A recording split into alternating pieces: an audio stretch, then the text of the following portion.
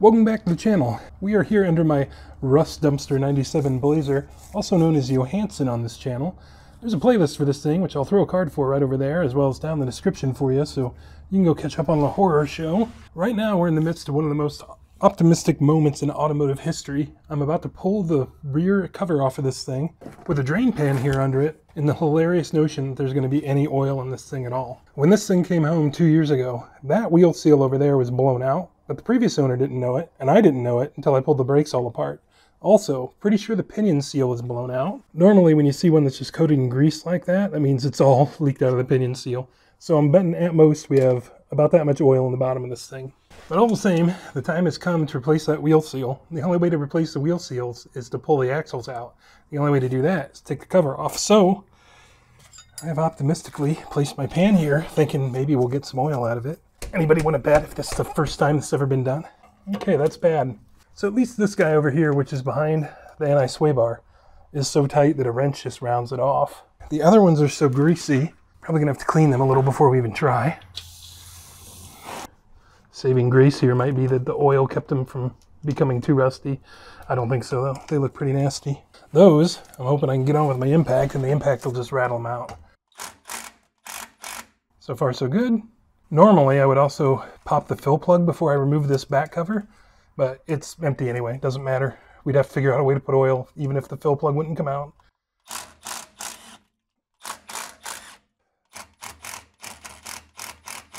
Leave that center one chilling a little bit just so the cover doesn't run away on us eventually.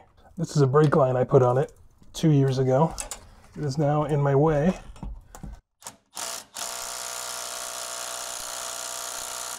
Ah boy.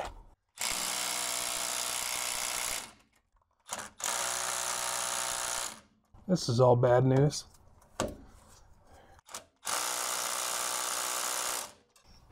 Do we want to try a bigger impact? Well, I think the first thing I'm going to have to do is just hose it down for a while with some penetrating oil. My oil of choice for the day is going to be what I call the elixir. Sometimes I call it the potion. It's half ATF and half acetone.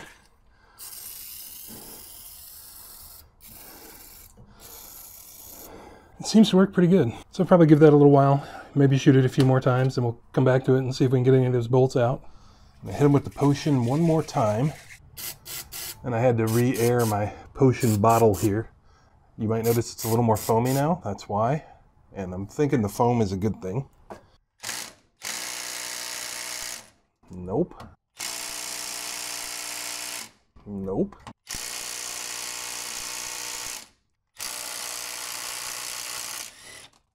Got one. And then they got these guys that I can't get on because of the sway bar. That 13 fits super freaking loose. So does that one. I'm gonna grab a half and maybe a 12 and see if either of those fit better. All right, so here's half. Half is 12.7 millimeters, by the way. And it fits like garbage.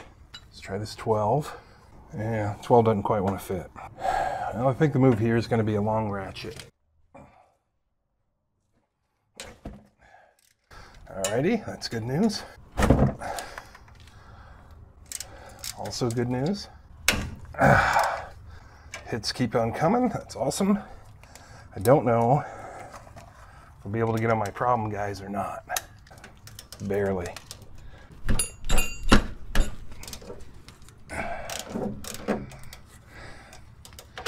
Okay. And this guy we already slipped off of once, so we're starting to leak a little gear oil. All right. I think you can see how rusty those bolts are, which is pretty crazy for what they are.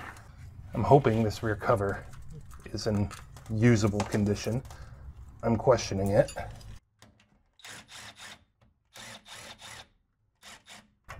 Okay. Tap, tap, tap, eh? Maybe not. Nope. I don't know if Papa GM would have glued these on or used gaskets. Probably glue.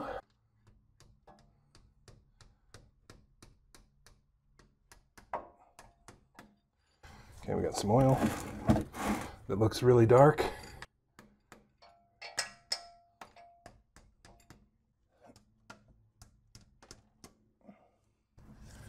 Yeah.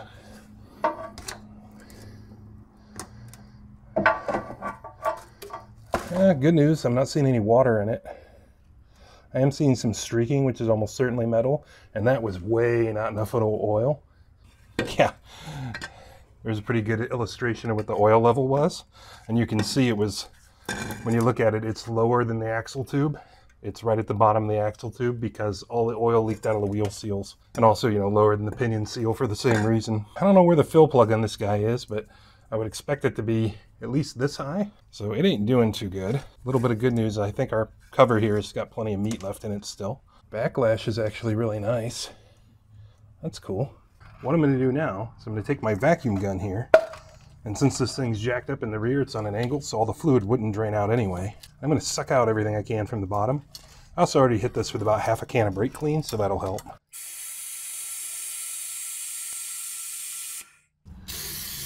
I'm just going to hose it down with brake clean as I'm going here. I'll get the fluid gun back out and suck up the remainder out of the bottom. So what I'm going to need to do, there's a little bolt right here I need to take out, and then I'm going to need to get this cross pin out. So actually I need to rotate it back a little bit more yet. What I should be doing is rotating this on the drive shaft up there. But as you can see, that would require a lot of effort. To my shock, the gears don't look like the worst thing I've ever seen.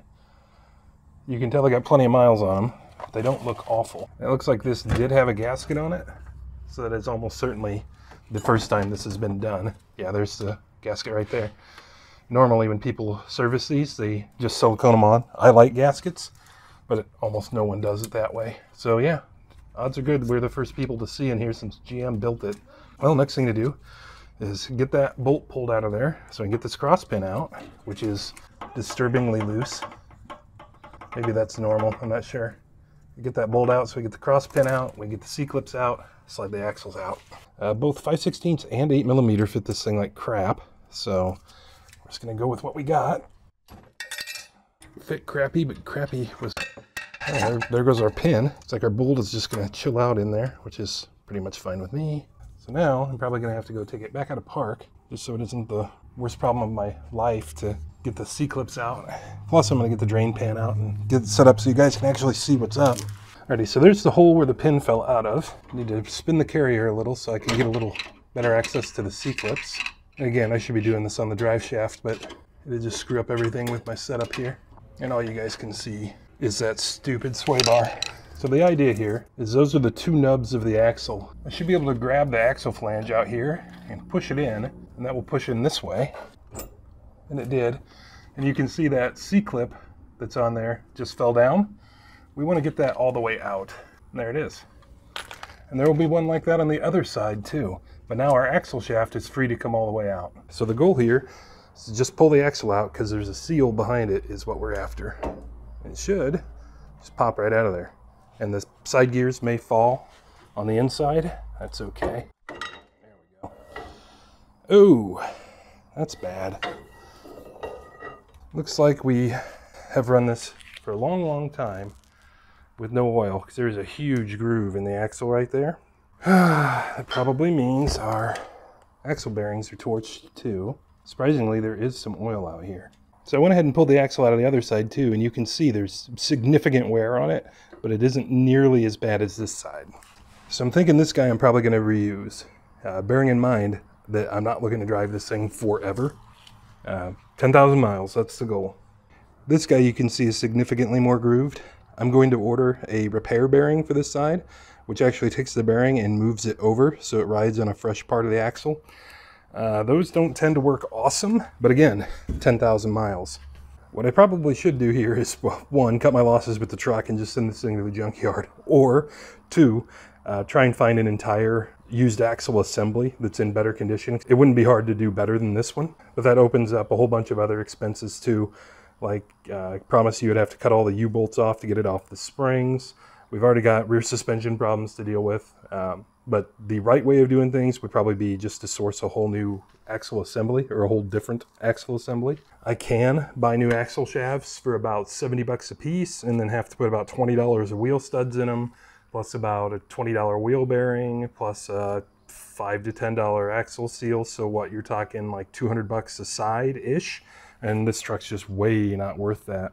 So we're over here looking in from the passenger side, and after a genuinely disturbing amount of cleaning, I finally found the frickin' fill plug for the thing. Already hit it with a little bit of the potion, but all the same, I'm not going to front on it at all. This is my 1/2-inch impact gun with a 3/8 adapter and a 3/8 extension in it, because that is a 3/8 sized plug. I do have the impact turned down. Just going to try it this way to see if it'll come free, if I can even get it on there.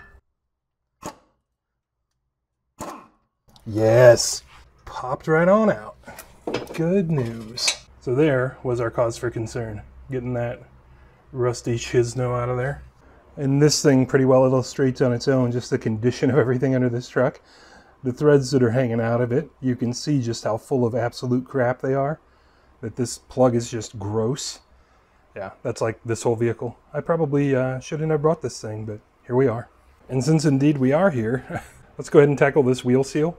The other side is where the axle saver bearing is going to go, and it comes with its own kind of seal, so we'll worry about that when it shows up. This can be one of two different kinds. There's, I guess, a K-type axle, which is like the Canadian Blazer, and I think that's what this one is. So what I did is I just ordered both seals from Amazon. I will link both in the description, but the ones I actually need just showed up. So those are the two Timken part numbers they could be. For my application, 8660S is the wrong one. You can see mine has a flanged lip on it, and this one does not. So these get sent back, and 710166 is the guy I want. You can see it's got that flange on it. It should just pop on like so after we get our old guy out of there. I have my trusty seal puller, which if you guys don't have one of these, you should totally get one. I'll link it down in the description. The way it works is just a hook that goes up inside the seal, and you just bump the handle, allegedly, and it'll pop the seal out. And this guy has been replaced before because GM does not silicone them in. So that is probably why the one on the other side is bad and this one is fine, is because this one's been done before. So I will need to clean that up. Bearing actually doesn't, at a glance, seem too bad. I am going to full bore not worry about it too much. Spend a little time cleaning up this interface so I too can put some RTV on it so it doesn't leak past the edge of the bearing. And we'll get it put back in there. Actually, that may not be RTV. That might just be like paint, because it's coming off pretty dang easy. So where the Timken's just got this orange paint. In fact, maybe that is a sealer. I don't know. I always seal stuff like this just because I do. So I'm not going to stop today. So this is a new one. Went to get my RTV out of my box, and the freaking cap broke off while it was in there, which sucks. This is like a nearly brand new tube. Hopefully I can just like mine the core out of it and actually have like good RTV down inside here. No, that's coming out like, ouch. It's coming out like through the side and stabbing me in the hand. Does any RTV come out? It does. Okay, good enough. We're just going to do that to harvest what I need for this job, and then I guess I'm going to throw this tube away. Oops. So that amount should be more than enough. It's going to go along the outside, just like so. You don't have to use a heap here, although, you know, I have a whole tube to use if I want. Alrighty, so something about like so is usually how I like to roll. I try not to get any on the actual seal itself. Get my tiny hammer.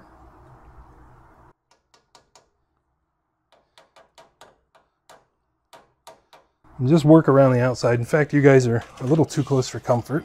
There we go. And the nice thing about the RTV is it'll squish out around there when it's set, when you got it all the way set in there.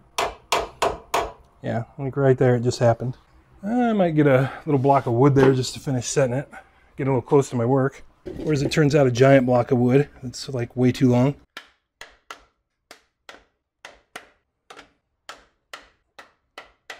Wipe our excess off so we don't leave a sloppy job behind. Like it's going to matter to the junkyard this thing goes to. Although the way used car prices are, this thing might actually be worth something, which is a terrifying thought. Finishing touch.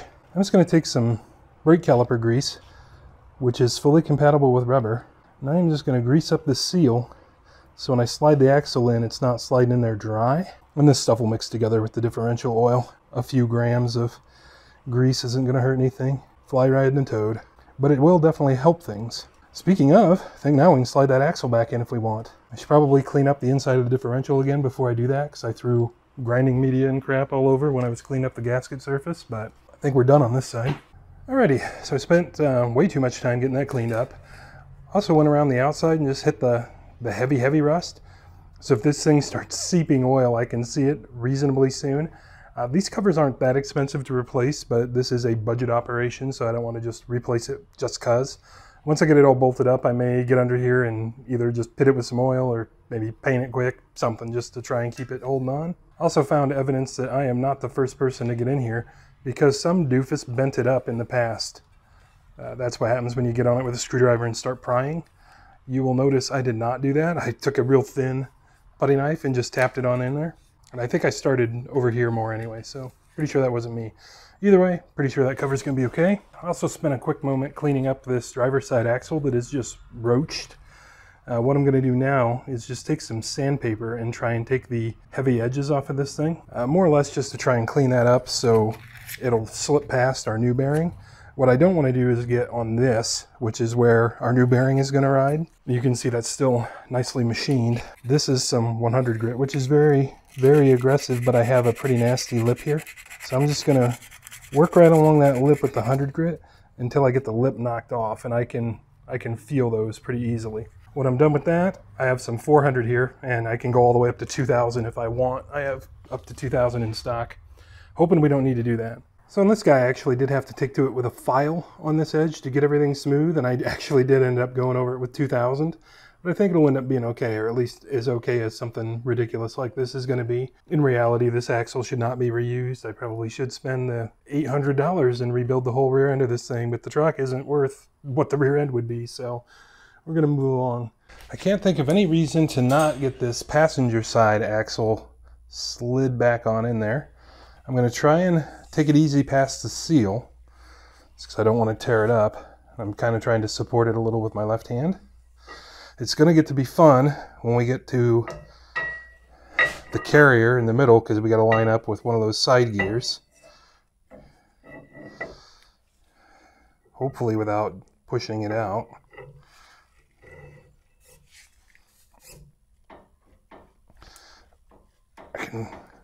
I'm on one, or I'm on something. There we go.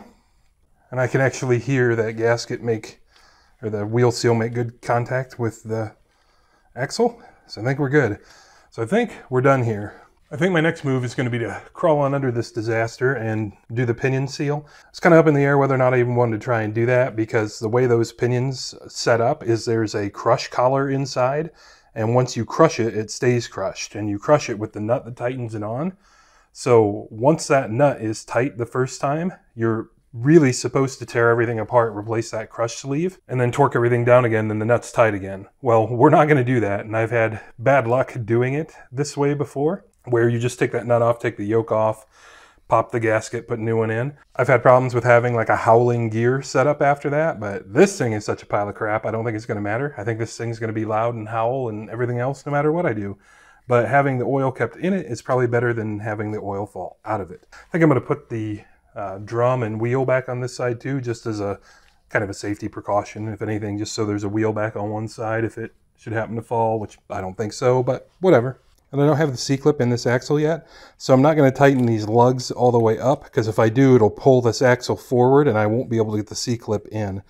So I'm just going to make sure there's more than a few threads on there, you know, just as a, this is just kind of a small safety precaution anyway, so. And here we are back under the belly of the beast. This is the fun era of GM where you can never be sure if these are metric or standard fasteners. An 11 seems to fit these pretty good, and a 7/16 seems to fit them okay. So we're going to go with our 11 here.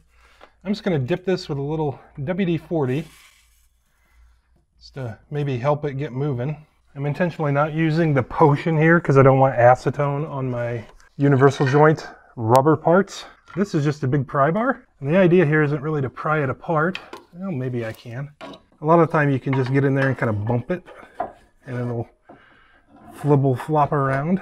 What you don't want to do is start taking a hammer to stuff and beating on things, because you'll dent up a drive shaft, and you can bend up these tubes easier than you think you can. And I've got to think this is not the original rear universal joint just due to mileage, but this guy is certainly stuck in there. Yeah, like I said, sometimes you could just like get in there and just give her a little wiggle and they'll pop out. Doesn't look like that's going to be our luck today. All right, well, after the second time of me punching you right in the face, I'm just gonna give up and keep you out of my way. I did just get it though. All it took was punching you guys in the face a few times, and we got her on the way out. I don't know how well it's gonna show up, but that bottom cap is now free of the universal. Our top guy is still locked in pretty good. Well, you get the idea. It looks a lot like just prying on stuff until things come loose. So I got her out of there, but we got a situation where we need to be careful. The cap up there just twisted and let me get the U-joint out, but the cross is down here without its cap. There are a whole bunch of little needle bearings up there in the cap that we do not want to drop, or at least we don't want to lose, which in the circumstance I'm in would be about the same thing. So there's so much crap on the floor that I'll never find one if I drop it. So this guy is so rusted in here that it was kind of like I'd rather die than let go. And that is basically what happened. So now I got to try and kajigger him out of there without screwing anything up. I hope. Okay, I think we might be all right. Yep, got him. And there you can see all those little needle bearing elements down in there. Those are uncaged. So they are just held in there right now with grease. So what I need to do is make sure I'm not missing any. Looks like I've got them all. So before anything gets worse, slip that guy right back on there. Just like it never happened. So the next thing I need to do is spend quite a bit of time just cleaning all that crap up, cleaning all the old grease and oil off of everything just so I can work on it cleanly. Because once this guy comes off, there's going to be a wide open hole in the front of that differential, and I don't want to drop all that crap in there if I can avoid it. I went ahead and popped the drive shaft out because it was just going to be in my way regardless. It is just a slip yoke into the transfer case. So it's basically just like any two-wheel drive, rear-wheel drive vehicle. You just pull it out and out she comes. It also gave me a good chance to kind of inspect these universal joints. The one on this side actually feels okay. It's loose without being too loose and all that good stuff. If you have never felt one of these, it's good or bad. It's kind of hard to just describe. Our guy on the other end, however, is a different story. This guy, like right there, is definitely tight. The caps feel fine. These would be the caps that were stuck in a minute ago. But when I get it to about right there, they're very clearly tight. I've contemplated maybe trying to lift these. Here, I'll just pull this one off to demonstrate and to observe. Nah. I don't think I'd be able to do it. I was thinking about trying to like pull this boot back to shoot some grease in there, but I don't think that would work. What I think is going to happen, this will probably last the 10,000 miles I need it to, and if it doesn't, we'll spend the 12 bucks to get an AutoZone replacement and worry about it then. What I will do while this is out is I'll take some sandpaper to these caps and just clean them up so they're a little easier to deal with if we need to pull it out again. And I did spend some time getting all this stuff cleaned up fairly well. You may be able to just barely see that white stripe. I just took a paint marker and marked the yoke, the nut, and the pinion shaft so I can hopefully get them set back on about the same way they came off and hopefully not much tighter. Right now there's basically no turning resistance on that thing, which is not good, but at the same time, you know, what do I got to do? So this is one of those deals where you guys are going to be in my way for sure, because I'm going to need a hand to hold that still and a hand to run the impact gun. And just for your reference, this takes an 1 1/4 socket. So I got her off there. Was not too much fun. Nut wasn't really a big deal. There's a little better look at the paint line I put on it. There's a washer under that nut, which was also not a big deal. But getting our dude himself there off was kind of a challenge. You can probably see down in those splines on the inside, there's like a corrosion, and you can actually like pick out flakes of crap out of there. So there's some sort of rust or something going on. There's maybe a little better view of it, just all the junk that's built up in there. So, pro tip, have yourself a nice brass hammer of a decent size around to use. This one's just a Harbor Freight 2-pounder, but I will try and find one on Amazon to link for you. Great tool to have. I did inflict a little bit of damage right there. That was with a pry bar. I didn't really think I was prying that hard on it. I was just trying to apply a little bit of a pressure, but I guess I did. So I'm probably just going to take a punch and a hammer and just pop that out a little bit. I somewhat suspect I wouldn't even need to, but I'm going to do it anyway. And I'm just going to spend some time with a brass brush and try and clean all that crap out of there. Usually on a vehicle with miles this high and with a pinion leak, I would not bother to try and reuse this yoke, because what happens, you can probably see that polished line right there. What happens is where the seal runs, it'll actually wear these down, and then even a brand new seal will leak, and there's nothing you can do about it except buy a new yoke. Or sometimes you can buy a repair sleeve, which is just like a sheet metal collar that drives over there. And so then you just have a sheet metal ring instead of this guy here. The last time I looked into those things, they're called Speedy sleeves. They cost basically as much as a whole new yoke did. So that's not something I would worry about. Next issue is going to be to get our new seal installed. And hey, that's totally the wrong seal. I'm pretty sure it is anyway. I guess I'll have to look into that some more. Yeah, I don't know how that could possibly be the right seal. But this is supposed to look just like the wheel seals that we already did. So this should be tied up against there instead of this big freaking giant hole we have. But anyway, the idea here is going to have to be when I get back under the thing, I'll have to hit around the ring of this thing with a punch and start trying to deform it in on itself because I can't use my seal puller on it because there's a pinion in the middle of it. So it's just a matter of basically a screwdriver and a hammer to deform it to the point where you can pop it out of there. So sure enough, I ordered the wrong part. Looks like this truck's available with, I think, 7 5/8 rear end and an 8 1/4 rear end. And I ordered the seal for the 8 1/4, and what we need is the 7 5/8 size. Whatever, so seals are on the way. While we're just in a holding pattern waiting for parts, I just spent some time and cleaned up a bunch of this stuff just with a wire wheel on my die grinder. You can see I got in here and cleaned all this stuff up, cleaned the straps up, cleaned the caps up, just so in 300 miles or whatever, when this universal blows up, which it still feels awful.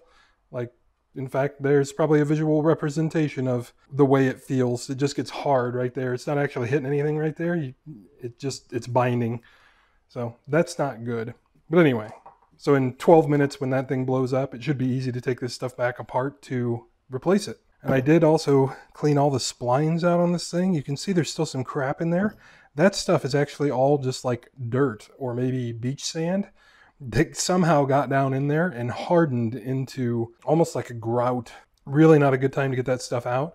I have a feeling, especially since this thing has a hitch on it, that one of the previous owners had a boat or a jet ski or something and probably dunked the rear axle of this thing several times, pulling it in and out of the water, which at least around here we only have fresh water, or this would have rusted hopelessly. I would have never got it apart. But I think all the sediment and stuff must have got in there eventually and just stuck in there and glued it on. So parts have arrived, but at the moment I have no desire to get underneath this thing and mess with that pinion anymore. So let's see if we can get this wheel seal and wheel bearing out of this side. Over here on the driver's side, where our axle was in the worst shape. And there we go. And I think, ooh, you can like see all the sludge in there. That's bad. But I think these things just smack out of there. So don't believe there's any magic or mystery to it. I'm just going to feed my slide hammer in there. And this is just a Harbor Freight guy that I'm not confident I'm using correctly, but we'll just see if it comes out anyway. There we go. I just had the cone of this thing reversed. There's only one picture in the manual, and it's for the exterior setup. So of course I put it together wrong. All right, there we go. Hopefully I didn't get it so cocked up before that it won't move now. Oh, and I'm just beating that race right out of it. This doesn't seem right. There are specific setups for bearing pulling that I did actually just buy earlier today, but it won't be here for a couple days, of course. I want to get this done, so. Oh, so I'm just breaking the entire race off. Awesome. Man, I don't even know how you would do this without a slide hammer. Neat. Yeah, finally. I think anyway. We get it all? Yeah. Something else I'm noticing is one of the rollers ended up in there. It's probably a good idea. Actually, several of them did. Probably a good idea to count these up. Make sure I get them all. Because a roller going through our differential would not make things good. Yeah, I count 11. That's probably not a good number. 11, 12, 13. 13, huh? I'm missing 2 of them. Yeah, see that little reflection at the top of the hole? That's a roller. Oh, 2 of them. Cool, that's 13. Also, wow, 2 of them. Again, I guess I'm glad I looked. I will check the bottom of the pumpkin when I get there, just to be super double sure. And it just so happens I do have another regular wheel bearing because somebody shipped me the wrong one, and it also has 13 elements, so we're good. We have 13 rollers. Looks like I did gouge it up just a little bit down at the bottom with my barbarism there. I think it'll be okay. The thing we need to do now is examine our replacement bearing setup versus the tube, because I'm not totally feeling how the thing is supposed to work. I've never done one of these before. This is our guy. If you weren't getting the idea how this works, it is supposed to take the bearing that was sitting here and just pull it outboard so it rides on a new part of the axle. Thing I'm seeing though, this thing's kind of funky. It's got an inner seal, an outer seal, and this O-ring. Normally these bearings are lubricated with axle grease or axle oil from the differential. And I was worried that this thing would not install deep enough. I think it's going to be fine. I know that they're supposed to stick out a little bit. What I don't want is like this whole ½ inch of it sticking out. That would not be good for anything. Before we do anything, let's make extra sure it is actually going to fit our axle. It's going on pretty stiff. I'm going to grease it up because it looks like this thing runs in grease its whole life anyway. So it looks like you should actually pack it. All right, so got plenty of grease on it. Let's try this again. There it goes. Yeah, that feels a lot better. Cool. So I'm just going to take a little bit more grease and lube up this O-ring it's got on it. I'm not sure why this thing has so many seals. Although I guess that O-ring is what's going to actually keep the oil in the axle. And then this will be our axle seal, but I don't know why it needs one on the inside too. Like I said, never done one of these before. So it is all new to me. I'm going to go ahead and just grease the bejesus out of the outside of it. Our fancy installation tool here. And I'm going to try and take it pretty easy here. So I really don't want to cock the new one. Of course, they also sell specialized things to do this. And I, of course, do not have them. So I'm going to have to regroup on this whole process. I discovered that hitting it with a block of wood was actually my better bet until my wood block split. And when it split, it ripped the seal out. And this seal is proprietary. You can't just get a new seal. And it also damaged this race. So this $25 repair bearing is now garbage. So I'm going to do what I knew I should have done, which is order the bearing driver tools. And since we're waiting for our removal tool again anyway, that's not going to hurt. And I'm also not so sure on the design of this particular one. The way it's got that step and the O-ring and everything, I'm not sure if it was actually the correct part for this. So we're going to try a different one since I got to buy a different one anyway. The fun never stops. Well, since I've run myself out of parts again, now I have no option but to crawl under the thing and do the pinion seal. I don't know why I don't want to do it so bad, I just don't. This is our replacement for the wrong one, and it's going to fit on there much, much better.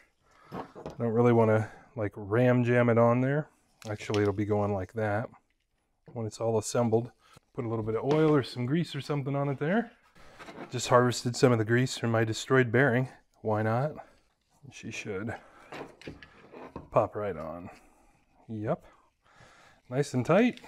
More or less what you want. So that guy is going to be our ticket. So now the move is to climb under it with some Loctite for our nut, some silicone for the gasket, tiny hammer to beat it in, I guess. Hammer and punch to peen the nut over when we're done, because we can't torque it. Oh, and some anti-seize. We're going to want that too. I totally forgot this old seal was in here. But what I'm going to do here is take this small chisel and just kind of hook it right in the crevices there, the cranny, where the gasket flange is. I suppose before we really commit. Yep, that's going to be the same size. Of course, this is always challenging. Get your hands and everything where they need to be and all that good stuff. There we go. That's the plan. It's just kind of work that flange up. And as I do that, the gasket will get looser. What we don't want to do is chew up the housing, which I'm kind of doing.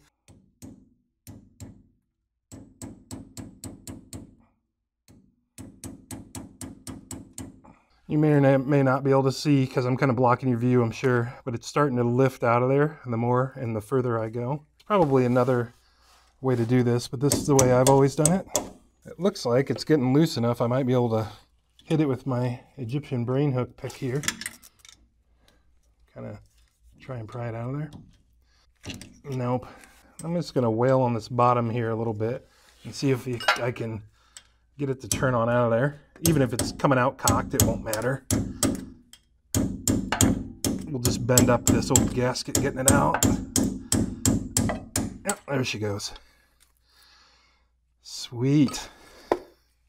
Kind of curious to pull that pinion bearing out and take a look, but I genuinely don't want to know. To my surprise, that was RTV'd in. There's some RTV at the top.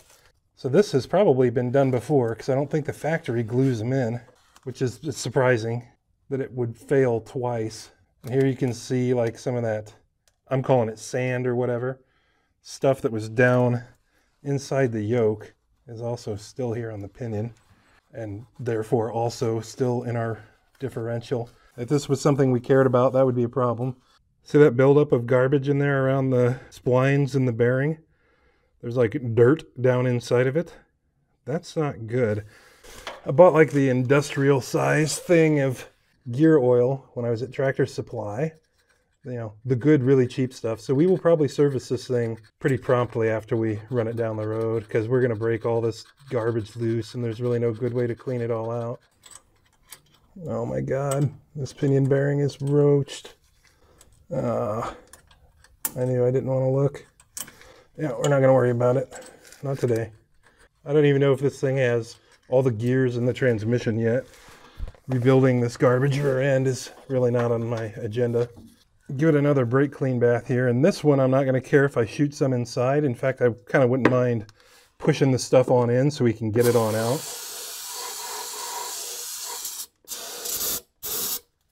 Face full of brake clean. And now I can just take my glove and just kind of wipe the remaining silicone off. All that dirt and crap or whatever it is that's packed in those splines is still there, which, you know, that's not awesome. Whatever, is what it is. Oh, neat. And I washed my white mark off of the pinion, which isn't that big of a deal, but I was kind of hoping to keep it. I've got my seal all gooped up. Not a ton of RTV on it, just some. And again, you can't really use a seal driver or anything here. If you had a gigantic socket, I guess that would work. But a seal driver won't work because there's, you know, a pinion in the middle of this thing. And if we can avoid it, we'd really like to not get this thing in here cocked. It does not seem to want to start though. All right, never mind about not cocking it. Ah, good times, good times.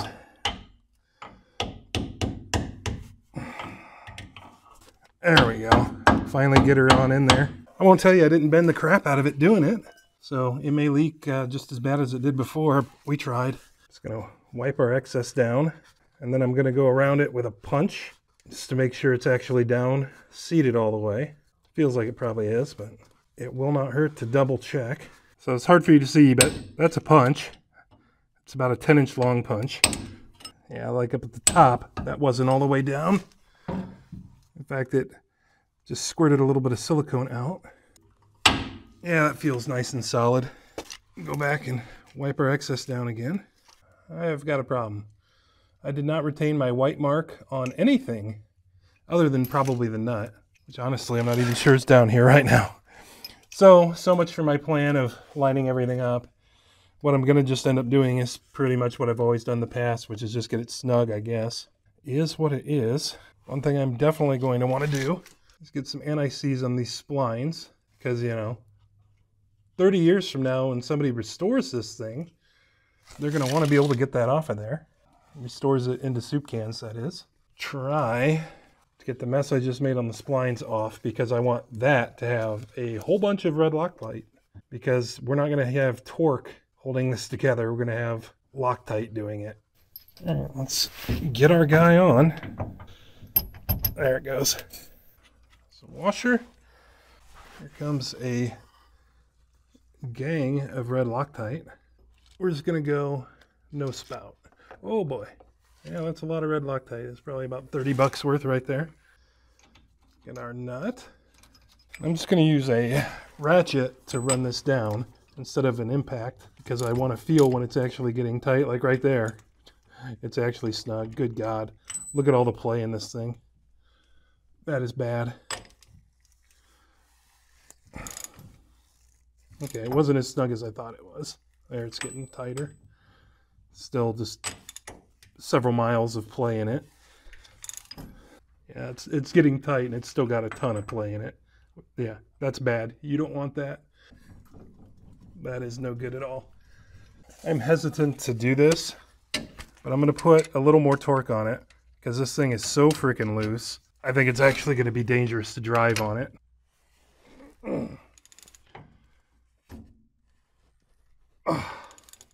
Okay, there's no way that I'm not down on the crush sleeve there.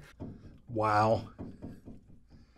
That is just hot garbage. That's probably why it was leaking so bad, because the bearings are just destroyed. Well, that's kind of a chicken and egg thing. It is destroyed because it was leaking, but it's going to keep leaking because this is just going to be all over the damn place. Yeah, I see no actual harm in continuing to tighten that thing up and see if we can take some of that slack out.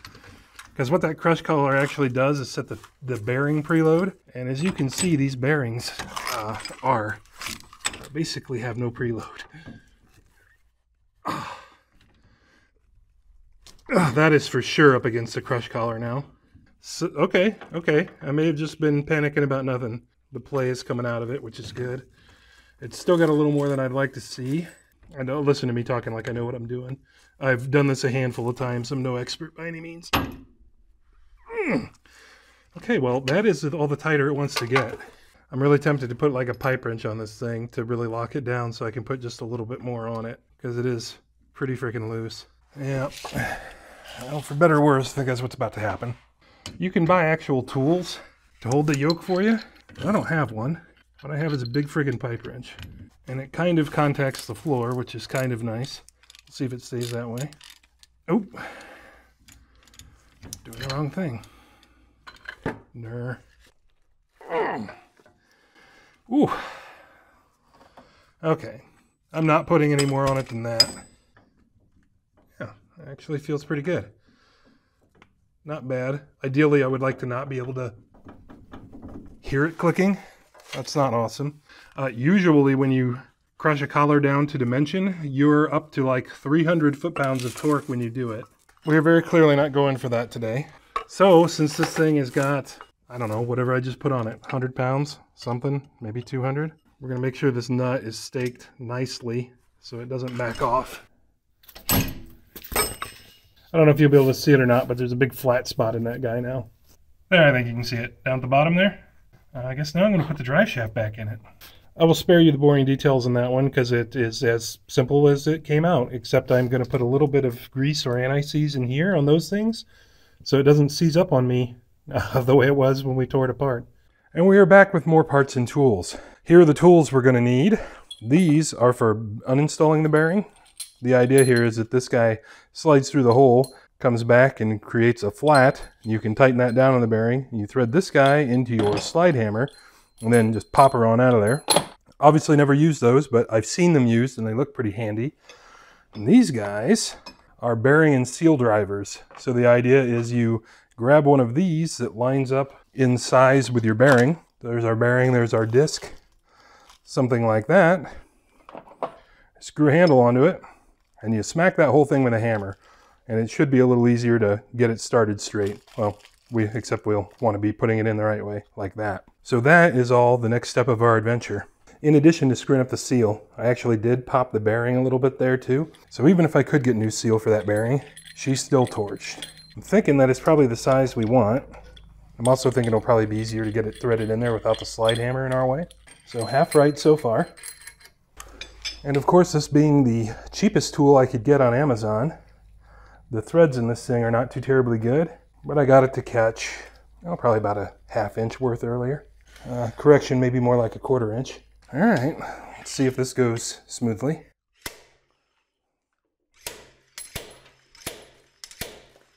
Looks like the same trick as before. It's just gonna destroy this bearing the whole way out. Neat. I don't know if it's because maybe, I don't know if I could even get the next size bigger in there. Yeah, I'm already kind of chewing up the lip of the tool. I'm not going to tighten it because I want to be able to see it.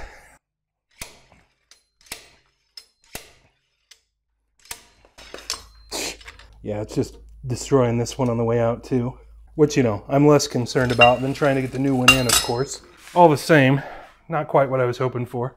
But if I've got this bearing super bound up sideways in there, it's probably going to be pretty hard to pull it out. So I'm not too terribly surprised. Right here is the inner seal. I'm just going to try and pry it out of there so it's not in the way of the other tool. And before all these rollers fly everywhere, we'll just preemptively magnet them out of there this time. Or at least most of them. We'll find out if we get them all here in a minute. Now that everything's out of there, I'm going to see if the next bigger size from my kit fits it. Nope. and neither does this one. And I did just try the next size up on the new bearing, and it also does not fit it. So we are stuck with what we have. And of course, this kit wasn't sold as being like for exactly this rear end or anything. It's just a universal kit. So just my luck that we get something that's kind of in the middle, right? I think maybe the move is going to be to come in here with the cutoff wheel and slot this thing to see if we can relieve some of the pressure off of it and see if we can get it out of there.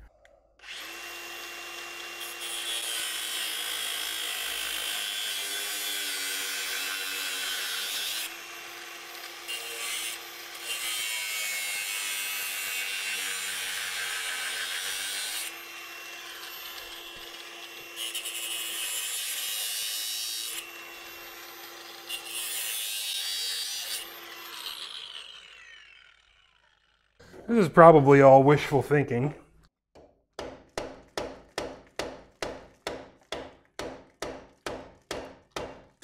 That didn't appear to close the gap up at all. Yeah, I mean, there's, what, like another 3/4 of an inch of steel behind this thing. So, yeah, probably just wishful thinking. I'll take another bite with the grinder right there and see if I can actually open up a real notch to work with.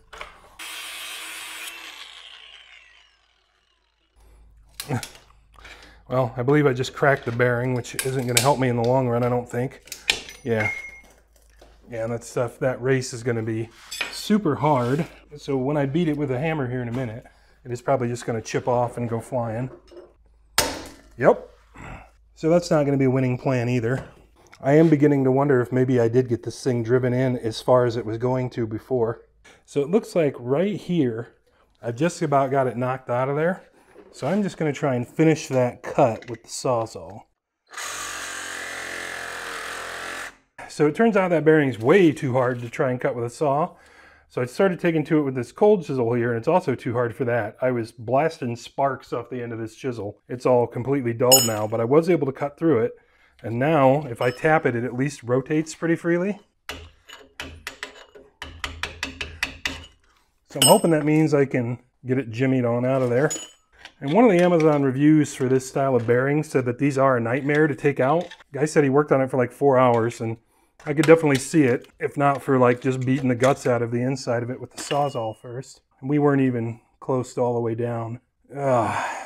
We have some decisions to make, because that went so badly. Oh yeah, and that's all galled up right there. So I'm gonna have to sand that out anyway. But anyway, I'm afraid of just spending like another hour screwing with this just to destroy another $25 bearing.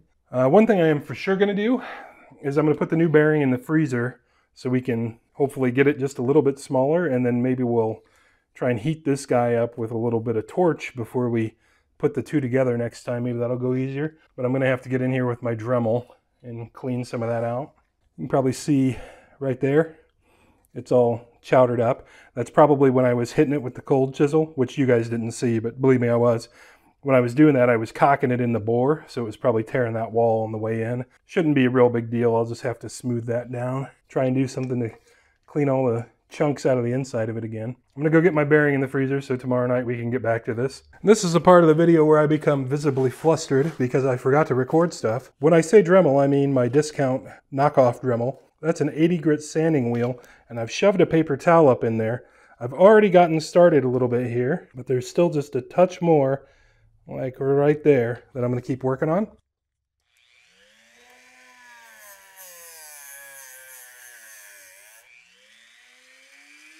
Give it a little more RPM.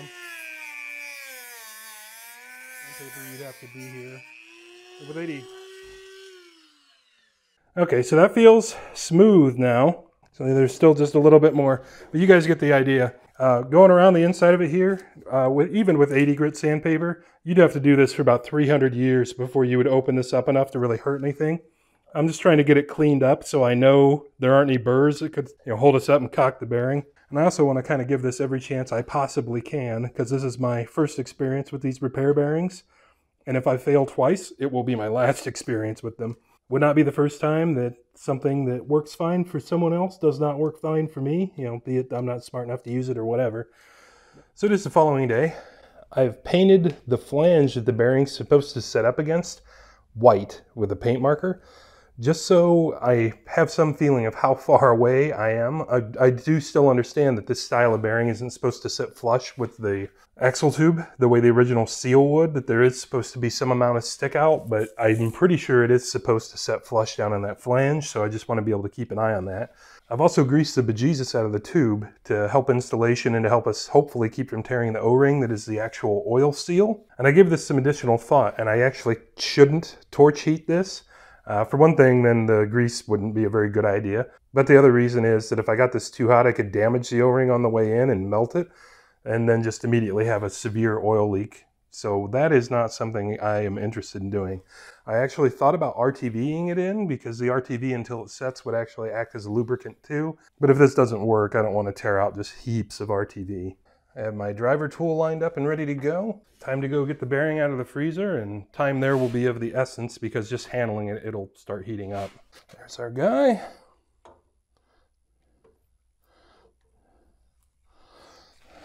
I think we might have better luck already. It already felt a little better.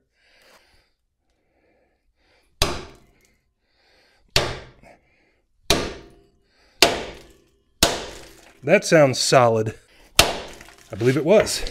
Oh, and since the seal is in here, I of course can't see the paint line I just made. But that looks solid AF. The stick out I would say is probably an 1/8 to a 1/16 inch smaller than it was before, which is all good news. While it's still cold, I'm just gonna schwack it again just to be sure. All right, boys and girls, I'm gonna say she's in. I'm gonna let that warm up to temp and pack it with a bunch more grease, because this is now a sealed wheel bearing, just like a front wheel bearing would be. Then we're gonna blast this thing back together, which I'm really looking forward to because I'm basically a week behind because of all this kind of shenanigans. Now that hopefully that part of the project's behind us, I'll give you a little micro review of the tools I bought for it, because I'll never use this stuff in 10 lifetimes more than I really have today. This might get used a few dozen more times before I croak off. So these are cheap tools for guys at home. But I do like them. The problem I have is the small adapter of this kit is too small for a GM 10 bolt, and the next size up is too big. So if I need this tool again for another 10 bolt, what I'll probably do is buy another of these kits, or see if maybe I can just get the constituent pieces even cheaper. I think each of these was like 25 bucks. They were pretty cheap, but I will get another kit and take the next size up and just grind it down until it fits a 10 bolt properly. And I don't fault the tool for that. This is a universal tool. Universal means doesn't do anything perfectly, and of course it didn't. This guy, however, just perfect. No real issues. I've been kind of wanting a kit like this for a long time. There's no real witchcraft here. These are just aluminum discs, aluminum handle you bolt them to, and you whack them with a hammer. But on both of these, yeah, definitely would buy again, even though this didn't quite work out perfectly for me. That's just this job, you know, that's the way it goes. All right, so our next item up for bids is to actually get the differential reassembled. You can see this pile of gears laying down in there. Don't be alarmed by that. Those are the side gears. That's what the axles actually go into. And with the carrier pin removed, the pin that went in that hole, there's nothing that retains those once you pull the axles out. So they fall out all the time, no big deal. And I've also flooded this whole tube with brake clean, like an entire can, just to push all this crap down the differential, hopefully, and get it out of there. I have full confidence that this rear end is just garbage, 100%. So I'm not too terribly worried about destroying it, but I am going to take the precautions I can take while I'm here. Another thing I'm going to do is I'm going to count the teeth up on all this stuff, just so if I go junkyard shopping for a new, to me, rear end, I know what ratio I need, because over the course of like 30 years, anybody could have done anything to this thing. You don't have any clue. Anyway, side gear time. That is an axle side gear. You can see it's spline on the inside for the axles, and these are the guys that go on the top and the bottom. Shouldn't really matter where they go. But anyway, you can see we've still got one side gear in there. Our goal here is to try and, fish the other three back in. I'm wondering if we have a bigger window on the other side. Should make life just a little bit easier. Our top and bottom guys have thrust washers on them, but make sure that you've got them. I thought there was a trick here where you just like rotated these in. When I put this other one in, it'll want to drive this bottom one out if I don't like turn them. I don't know if you can see what I'm saying or not, but as I'm trying to push the top one in, the bottom one is coming out. See if I can sort of do this to my advantage.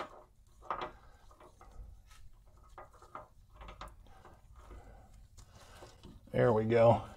Yeah. That's wrong. I'm just kind of kicking it around a tooth at a time. I'm not sure if this is the right way to do this or not. Oops. I'm not sure if this is the right way to do this or not, but these gears need to be straight across from each other so that pin can go in, of course. What's going on here is the rearward gear has kind of fallen in the window on the other side of the carrier and got caught up. I may have even got those assembled correctly. Let's grab our pin and find out. Yep, I think we're good. We're just going to check and make sure that we're lined up. Oh no. We off by like a tooth? Yeah, that's what it looks like. Which way was I off? Guess that needs to come down like a tooth.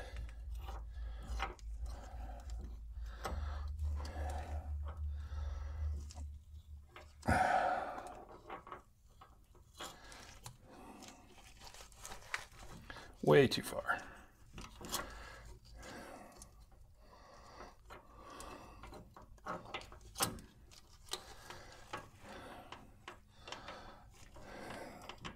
I think that's got it. Yes, sir. That's what we want to see. I'm just going to put the pin in temporarily, just so nothing falls out of position while we're doing the rest of our cleaning and such. First thing I'm going to do is come down here at this drain spot thing and run my magnet in there about a bazillion times and try and get any metal chunks out that I can. This is actually a return channel up to the top of the pinion. Usually it is. The oil will sling and go up over the pinion and through the housing and then drain back out of the bottom. Yeah, we got a bunch of crap there. To my surprise, I actually did not get all that much metal out of it, which is good. I have hosed this thing down with a couple cans of brake clean already, so we should have rinsed some of this crap out by now, anyhow.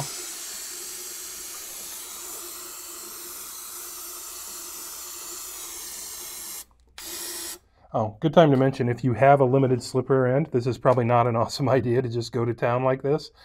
This thing is such a pile of garbage, even if it was an LSD, I wouldn't worry about it, because the clutches in it would probably be roasted anyway. Oh no. One of my freaking side gear shims came out. So now I need to guess which one it was. We'll finish cleaning it up and then I'll put this back in. You guys don't need to be bored with 3 hours of me doing this. I'm going to take my suction gun and get down here in the base of this thing. I've got a little piece of brake hose on it. And we're going to suck out all the stuff we can, all the grimies. And that'll continue to drip and evaporate and stuff for a little while. Might end up doing it again here in a minute, but you get the idea. I'm now going to fix my mistake and get this thrust washer put back in. But I suppose on the way, we could count teeth and determine our ratio. So I'm just going to paint a tooth white so I know where I started. And this paint won't hurt anything. I'm going to do the same thing in here on the pinion. And to determine our gear ratio, we're going to take this number of teeth divided by the number of teeth on the pinion. 41 teeth on our ring gear. On the pinion, I got 12. 41 divided by 12, 341. That sounds like kind of a weird gear ratio. I think maybe I'm going to count again just to be sure. 41. So it's a 341 or 342 gear ratio. I think it was 341.6, so 342s. I'm not used to V6 GM stuff, so that might be a ratio that makes sense. I don't know. Let's get this guy put back in, and we'll catch up when that's done, because then it will be axle time, which I'm very happy about. So I've already got the passenger side in. It was no big deal because all we did was change the seal. On this side, since this is now a sealed bearing, I'm just going to grease the bejesus out of the thing, because extra grease isn't going to hurt anybody. Just going to pack it right full. All right, here comes the time to be nervous. The reason for nerves here is because if the install depth of this bearing isn't right, I won't be able to get the C-clip back on the axle. So if it holds the axle out too far, we're screwed. That seal is right up on the flange of the axle. Piss. That was stupid. I just turned the thing without all the pieces in it, and one of the side gears fell out. So I'll be under there fixing that for a few minutes. So I got our side gear situation taken care of. What you're looking at right there, the shiny part would be the new bearing that's sticking out a little bit extra. And then if I can get some light just right, just where the axle crowns, I think right there you'll be able to see it, just where it starts to make the radius, where it turns out into the hub, that's what's pushing up against the seal. So I think we're going to be okay out here. Let's go underneath and see if we can get a C-clip on. It looks like it might be a little bit closer than stock, but the answer appears to be yes. I got a C-clip on a magnet here. I'm just going to try and get it up in here and slipped in. Oh man, is it like just like uber close but not quite? Nope, it's in. All right, cool. And when I pushed it over, that keeps the C-clip in there until we put the cross pin in. So although it took me 2 tries because I've never done it before, and I will never feel bad about learning from a mistake, this is still an economical option here. Because a new axle and all that stuff, I actually found a pretty good deal on Summit, and they would have been like 130 bucks a side by the time it was done. Whereas now that I know how these work, they're 25 bucks a side. If this thing was not quite such a garbage scowl, just rust dumpster, I would probably have spent the money. Like on the Jeep, if it needed this, I would for sure just buy new axles. But for this piece of junk, I think this is a reasonable way to go. Especially since I don't even know the condition of the rest of the vehicle yet. This thing came to me in a condition in which I would not drive it. What you're actually looking at here is a byproduct of trying to fix the brakes. Just FYI, this teeny tiny little bolt is all that keeps your wheels on in the rear end. If this bolt comes out or breaks, that cross pin can come out, the C-clips can drop off, and the axle, the brakes, and your tire, wheel, everything will just be headed off the vehicle. So for that reason, I'm going to take a quick minute and clean this guy up with a little bit of brake clean, and I am going to blue Loctite it before I put it back in the carrier. And I was just thinking, hey, there's no reason we can't just go ahead and put the rear cover back on it too, except I can't find the freaking gasket. You gotta love it when these projects take like 2 weeks instead of a Saturday. Then you forget all that kind of crap. So let's just start eliminating things and we'll start putting parts back on it, and eventually the parts we can't find will appear. I'm growing more fond of these Loctite sticks, and this one's like a Loctite gel stick. It's just super handy for instances like this. I'm sure there is a torque spec for this thing from GM, but that's a 5/16 head. This bolt's job isn't to be the retaining pin, it's just supposed to retain the pin. So I'm not gonna fret over it too much. Yeah, if I had to guess, I would say the torque spec for this is in inch-pounds, so something really tiny. All right, that's pretty tight for a bolt that size anyway. And that pin is, of course, still super loose. I don't know if that's normal or not. I'm gonna say probably not, but nothing we're gonna do about it today. Sure enough, just need to quit looking for it for a few minutes. It was the second place I looked after that. Anyhow, today I'm gonna do something a little bit different. Normally, with these, like regular, we'll call them paper, cork, whatever style gaskets, I glue them on. So I use stuff called high tack and actually glue them on both sides, and they never, ever, ever leak. But they're also, kind of a pain to clean up. And since I am super confident we're going to be in this thing again real soon, what I'm going to do with this one instead is grease both sides of it, and hopefully it will still seal. It should make it much, much easier to clean up in probably a few 100 miles when we tear this thing down to rebuild the rear end, probably. Or if we get another one out of the junkyard or whatever, that's fine. So nothing special, just the same grease we just used on the bearing a moment ago. I'm just going to wipe both sides of the gasket down, and then we're going to bolt this cover back on and fill this thing with oil and try to drink this whole project off our minds. Speaking of things I would normally do, I would normally not let the rust that's on that housing just stay like that, but I don't care. It is time to get this thing out of the garage. So you can probably see that guy is pretty well greasy.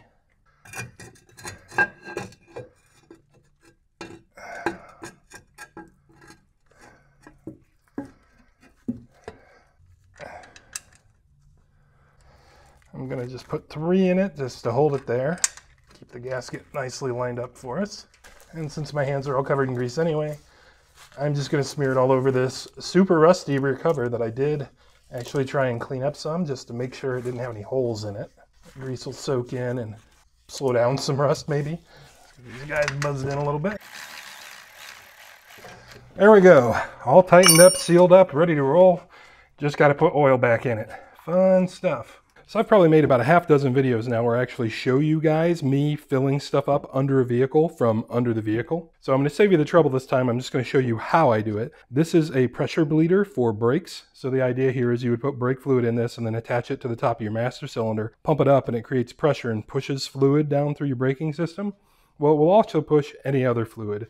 And today it's going to push this cheapest I could get at Tractor Supply gear oil into my differential. This stuff was 25 bucks for 2 gallons. I bet by the time we're done with this whole thing, this thing will end up using this whole bottle. By the time we figure out gremlins in the front end and everything else, we'll probably go through it all. So we're going to put some of this and some of that, and then put that in the truck, and then we're going to put the fill plug in when it starts running out, and we're done. And that is exactly what happened. It took exactly the 2 quarts that it should have taken, at least from what I looked up on the internet. So all good. I also took the opportunity to hit it with some brake clean rag and just clean all that old oil off the side of it. So if this thing starts leaving dribblings, we'll know it's new stuff and not old stuff. Got one more trick up my sleeve before we call it a day. And that next trick is this. That guy is a rare earth magnet that's supposed to be a 245-pound straight pull. I promise you it isn't, because I would not be able to do that. But it is pretty freaking gutsy regardless. This is an off-road mud tire that has probably 50% tread remaining. And it's actually strong enough that it can pick up the steel belts inside it and hold itself onto the tire, which is crazy. And installation is going to look a lot like this. Oh yeah, she's on there pretty firmly. I may eventually take a zip tie and just wrap it around the sway bar just in case we hit a huge bump and that wants to drop off.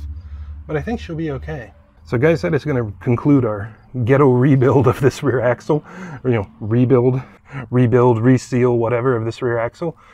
She's been sitting here for a few days and I don't see any drips or anything. So I think we've got mission accomplished on that one. But I'm sure we'll be back here soon enough in the future. But until that day comes, I appreciate you guys stopping in. We'll catch you on the next one.